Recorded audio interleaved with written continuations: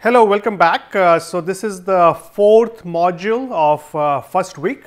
So as you know, in this particular week, we were trying to talk about plastic, what are the different types of plastics and how they are made. We discussed that in the first three videos. And now this video, which will be the module number 4 or lecture 4 as you may like to call it. And then the second video after this, which will be like the fifth one, we will talk about the usage and global statistics.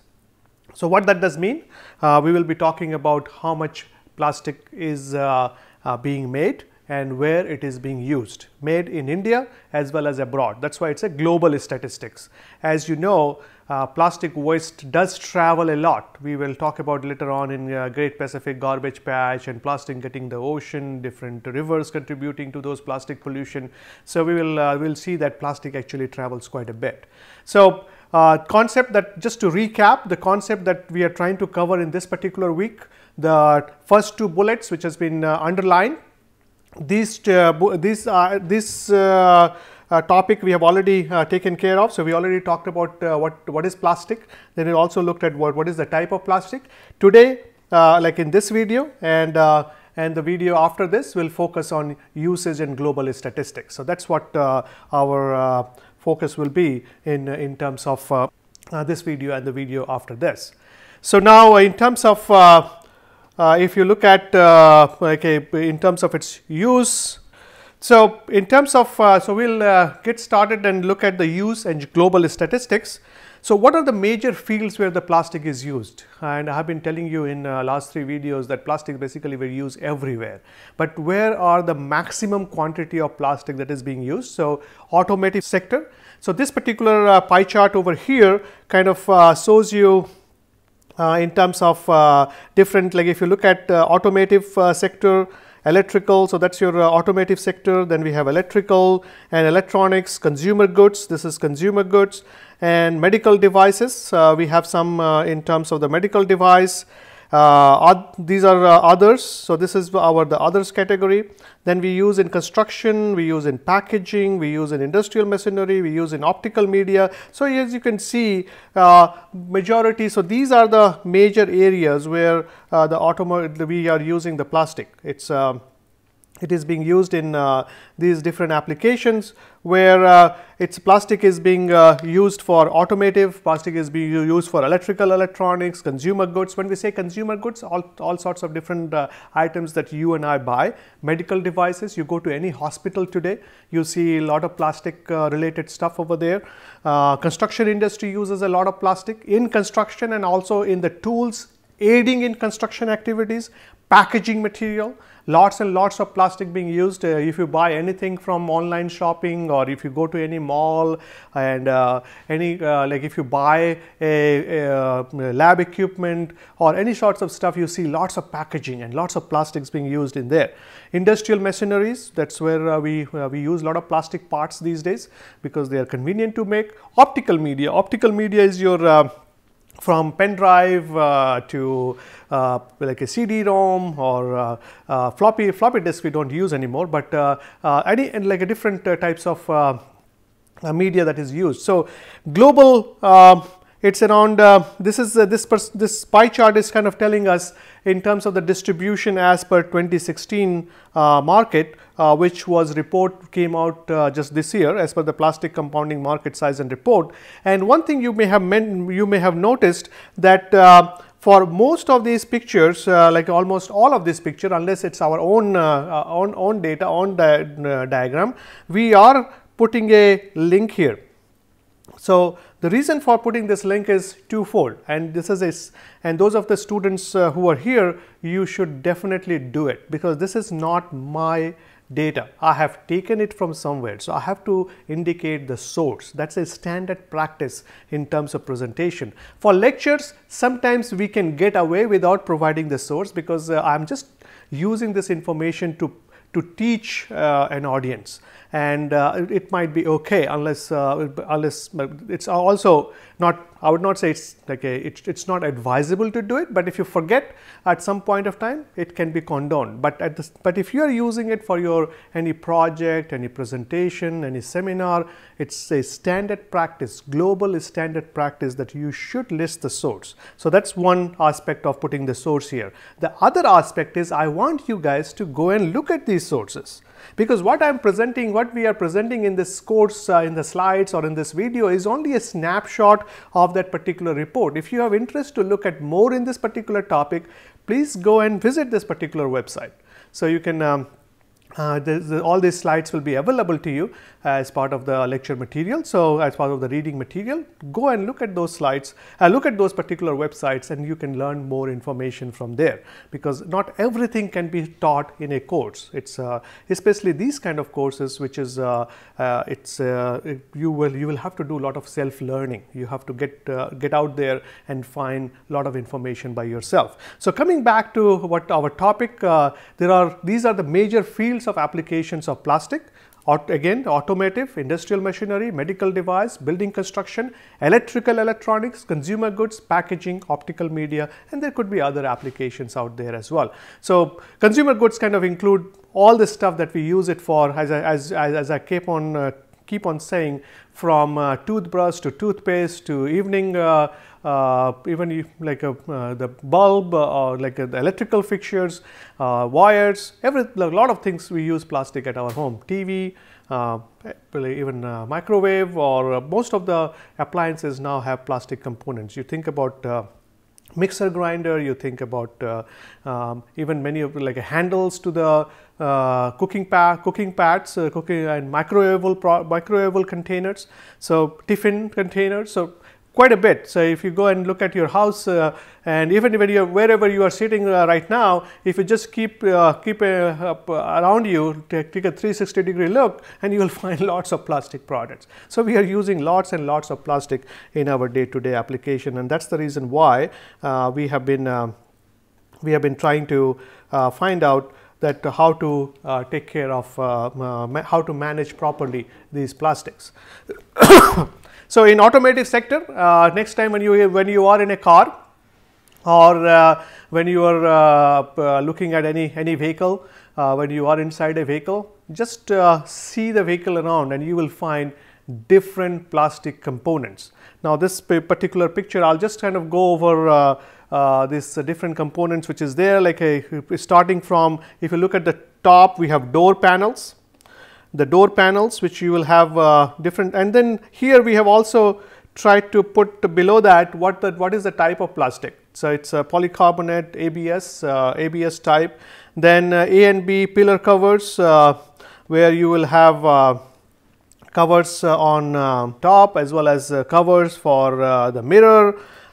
So interior trim. The interior, the trim that is used, that again ABS, lots of ABS are used. Air intake manifold, plastics, engine cover, front grille, oil pan, headlight housing, headlight lens, bumpers.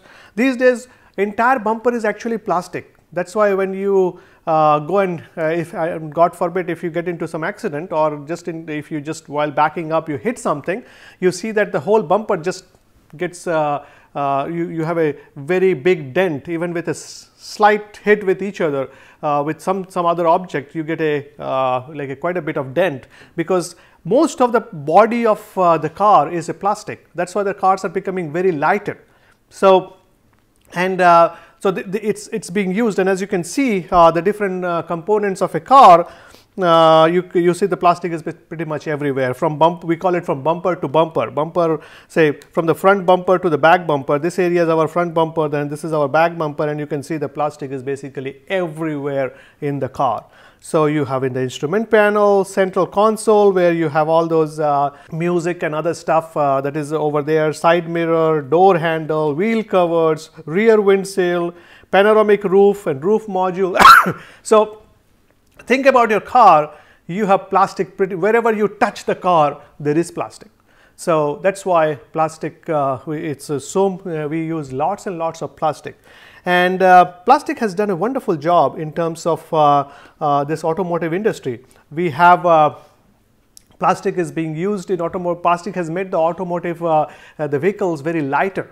and lighter means better fuel mileage, because if it's a light car, less weight, better fuel mileage. So it helps save the mileage, and that way if you think about it, helps save into the fossil fuel consumption. So it is actually doing good for the environment that way. So all uses of plastic is not bad. So when we talk about that, oh, plastic is a big pollution, plastic is basically we are getting drowned in plastics and all that. Yes, there is plastic. Mismanagement of plastic waste is a problem. Plastic itself is not a problem. Plastic, when it was invented and the way it is being used today, the reason for that is it's a wonderful material. It has multiple applications, as you saw in last 3 videos. It is made in a variety of ways for widespread applications on our day-to-day basis. We use this plastic in lots and lots of industries and our daily usage, consumer products, as you just saw. So plastic has really make our life helped and improve our life. We can say that. But at the same time, yes, it is a new. When it's discarded, it's a waste. When it gets into the waste stream, the problem that we are having is we are mismanaging the plastic waste. We are not managing the plastic waste properly. That's the issue. Issue is not just the plastic, and there are certain types of plastic which creates more nuisance. Those are called single-use plastic, very thin, it gets disintegrates into the environment, flies through with the wind. So yes, those are the single-use plastic, film plastic, they are the problematic, but most of the plastic applications that we have in terms of the automotive cars and all, also if as you can see in this particular slide, you see like a beautiful pictures of several industrial machinery. And so in industry, you walk into any industry today and you will find lots of plastic parts there as well. Lots of plastic based construction, a lot of plastic based material used in construction of these industrial machines. So it's needed over there. It has made life very, very simple. So it's not that, so as I say, there is you cannot paint all plastic products as bad. Yes, there are certain types of plastic, especially those film plastic and plastic which has less than size, like thin, it's very, very, very thin, less than 40 microns, which government is looking at banning. So when they ban the plastic, it is the single-use plastic, mind it. So it's a single-use plastic which is government is looking out, is trying to ban. It's not the entire plastic. The single-use plastic is the nuisance, and we have to kind of we have to come up with a better material for that, or manage that single-use plastic in a much better way. So looking at this picture again here, this is only to give you a like a variety of applications for plastic in industries. There is nothing like this collage is just to put together to give you an impression that plastic is used quite extensively in industrial applications, as you can see, in a variety of settings, from whether it's a different kind of industries. As you can walk in, you will see plastic pretty much everywhere.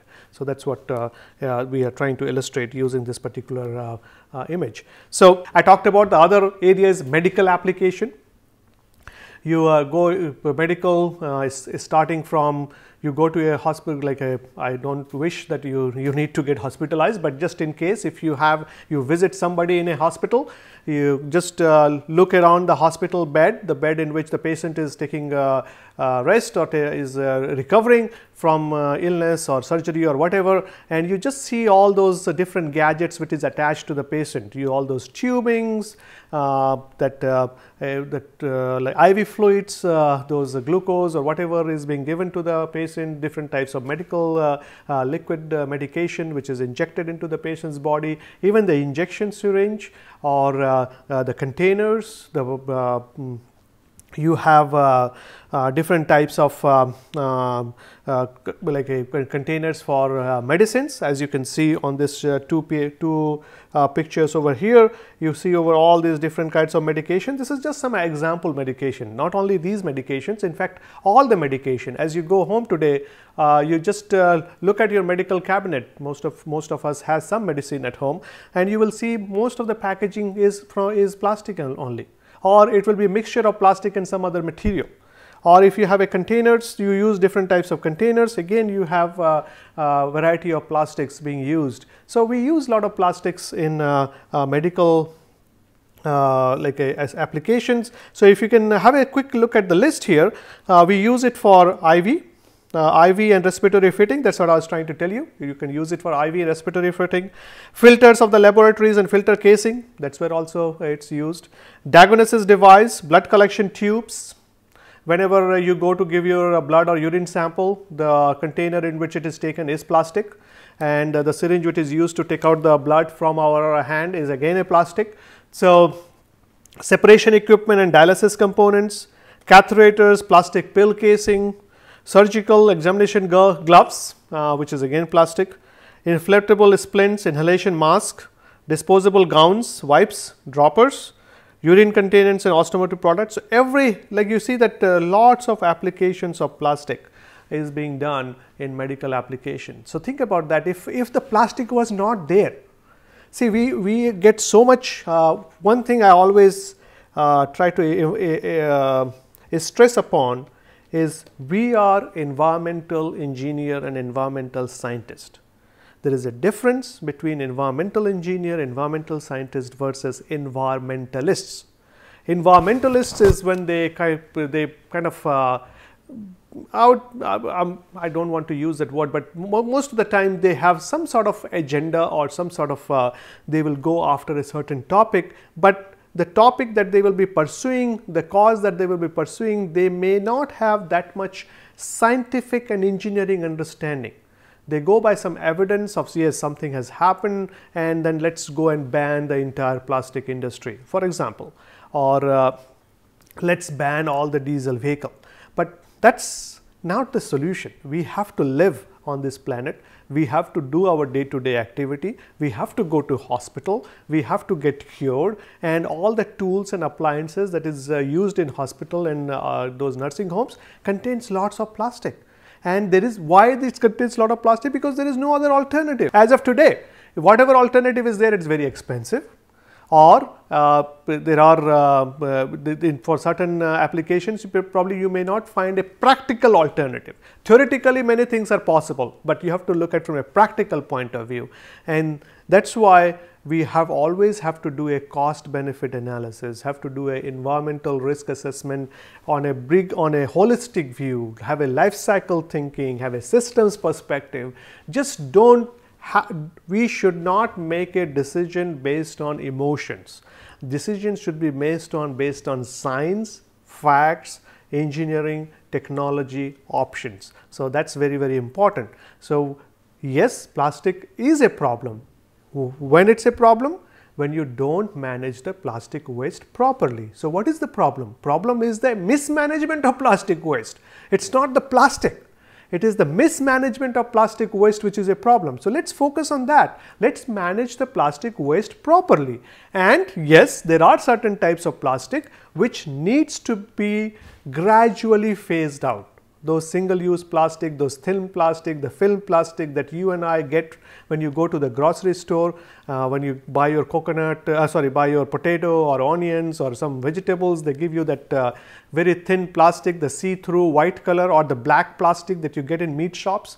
Those are actually nasty stuff. We should try to stop using them rather than banning the entire plastic, which is not really going to work anyway, because unless there is a material which is equally good as plastic, which is equally cheap as plastic, and which can do most of the function that plastic does today. So that's very, very important. It's the mismanagement of plastic that should be the focus of the discussion, not banning plastic entire straight. And we are not, most of the places we are not actually talking about banning plastic, we are just talking about banning single-use plastic. So that's also very, very important to remember. So, and then construction and industry application. So as I said, we'll look at the different applications. Here is again, if you look at these, you have the wire and cable. This picture is from a North American building, or like Australian, Canadian, those kind of places where they use they have a slanted roof. As you can see in this picture, it's a slanted roof. And so in this particular roof, what they do is they try to have Why they have scented roof, because most of the places there is a snow, so the snow will not accumulate on the top, otherwise it will be too much heavy. So let the snow go down, and these are mostly single housing or duplex buildings like that. But so in those kind of applications in the construction, as you can see, there are wire cables. Even in Indian context we use that. And insulated sheething, insulation is done using plastic. Pipes plumbing is done a lot of plastic. In fact, if you look at the plumbing in India right now for housing, I would say probably, if not close to 100%, 90+% will be plastic only. We are using lots of plastic. Even the taps, everything is becoming plastic. Now, in terms of the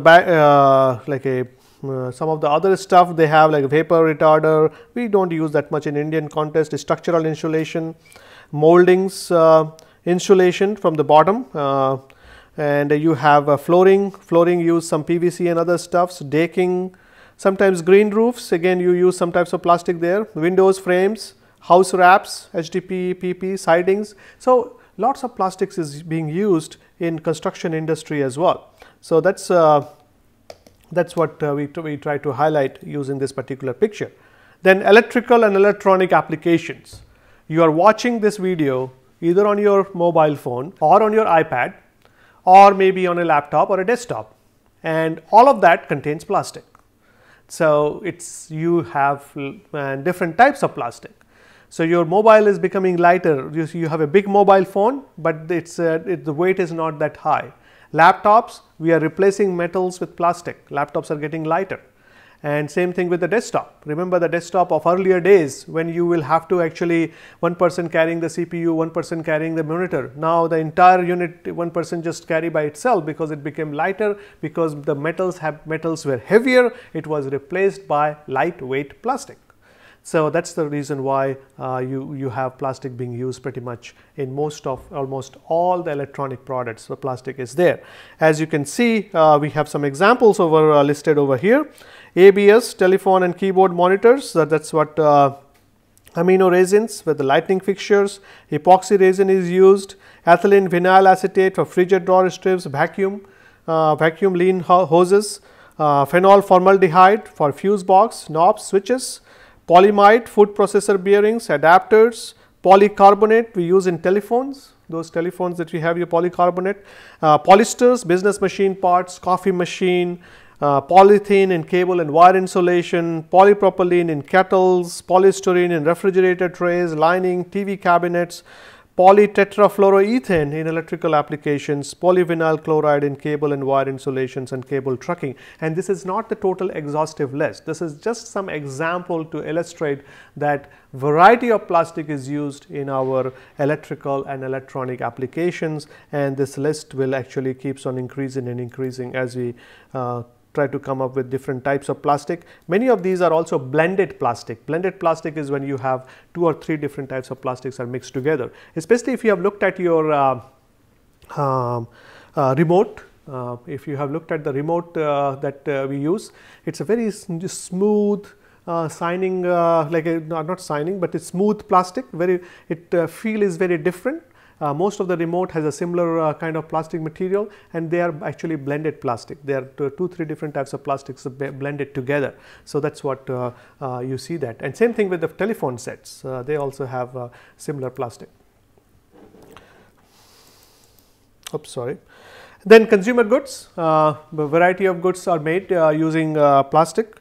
As you can see on this picture on the left as well as on the right, it's self-explanatory. I don't have to really explain that. So plastic is used in variety of consumer goods where we use it for different kind of applications, as you can see on this particular image, both like for whether it's for your toiletries, whether it's for food containers, whether even you have sometimes you have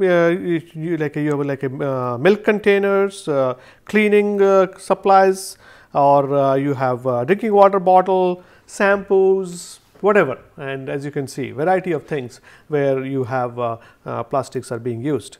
Then packaging industry, packaging as well as the storage industry, whether it's a Coca-Cola, Pepsi, Sprite, or you have even for soaps or different kind of packaging, you see plastics are being used. Then also for the containers that we used in our houses, or even for packaging, say if you go for a for example, if you go for these like a Horlicks, Bonvita, Maltova and all those different, I don't know whether Maltova is still available, and you goes for those brands and anything. That's just one example. Even for ghee, all those different you go peanut butter, mayonnaise, you go to any market, you see all these different plastic containers and different shapes, different sizes, and all these is used in the packaging industry. So packaging industry is actually a huge area where the plastics are used. Different types of plastics are used as well in terms of its application. Optical media, where you use it for different, whether you use for the cables, you use it in your different speakers, you use for CDs, you use for USB pen drive, and the list can be long over in this area as well. So as you can see, different applications is there in optical media as well. So if you look at the so for making all these products, the plastic has to be made, isn't it? So the plastic has to be produced, because we are using it in such a variety of way. So plastic needs to be produced to make those material, make those products. So if you look at in terms of the plastic production, it's not 18%. China is the largest producing of plastic material, followed by Europe and NAFTA. NAFTA is the North America like for trade agreement, which includes US, Canada as well as the Mexico. So China 29%. So 29% of the plastic is actually made in China. So nearly slightly less than 1/3 of the plastic of the world. Then Japan has around 4%, 17% in the rest of Asia. So if you look at total Asian countries, they produce 50% of plastic is being made in Asia itself. So because again, if you look at why you see this, because most of the manufacturing is happening in the Asian countries today. The manufacturing industry is actually moved from Europe and North America to Asian countries almost, I would say, mid-80s, around that particular time, and gradually it has picked up in India, China. China is of course the leading manufacturer even today. India is catching up, but in India we don't have that much manufacturing. We are getting more into the service industry rather than manufacturing industry.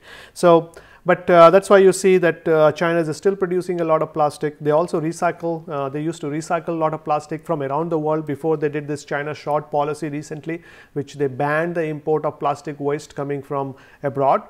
They have not really banned, but I would say they have actually put a very high standard. They want clean plastic in terms of the recyclable plastic getting into China. So so China, this is 50% from Asia. Then next is Europe and NAFTA is almost the same, 19% from Europe, 18% from NAFTA, which includes US, Canada and New Mexico, US, Canada and Mexico, those three countries. Then 4% in Latin America, 7% in Middle East and Africa, 2% in that in the Middle East and those countries. So this is based on plastic again. This is based on the data from Plastic Europe report in 2017. And so if you go and look maybe in 2018, now if the newer report is out there, when we made these slides almost I would say in the December of 2018, when we were preparing this slide, this was the figure. Now if the newer report is out there, the figure may have changed. That's what I want you to do, because as I said earlier in the last video as well, we will learn this topic together. There is no textbook on this topic. We are collating information from variety of sources from India as well as abroad, and trying to present to you the plastic waste management status of as of today. What are the issues? What are the potential solutions? And we are, as a person who works in the waste management field, I'm putting my perspective on these as well as an instructor of this course, and potential solution to this plastic waste management problem we'll talk about. But since it's a very dynamic, it's a very new topic, dynamic topic, any new information out there, because it's not possible for me and my two TAs to kind of get the entire information from the globe. We may miss some information as well. So I encourage you to go, you look at that, you also do some Google searches, you also look at some of these reports. If there is new data available, let us know. It will be really nice and it will help us. We can include that in our discussion forum and all that, and discuss those kind of material. So again, use the discussion forum make it lively. I promise you that your query will be, you will get very quick response. In most of the time it will be within 24 hours. And at the same time, if you have any questions, any comments, any feedback, feel free to put it on the discussion forum. And thank you, and we'll continue this discussion. We'll carry on in terms of the global statistics now. So in this particular video, we talked about what are the different uses. Now the last topic for this particular week is on global production data, which we kind of got into with this particular slide, and then we'll continue our discussion further in the next video. Thank you, and see you again.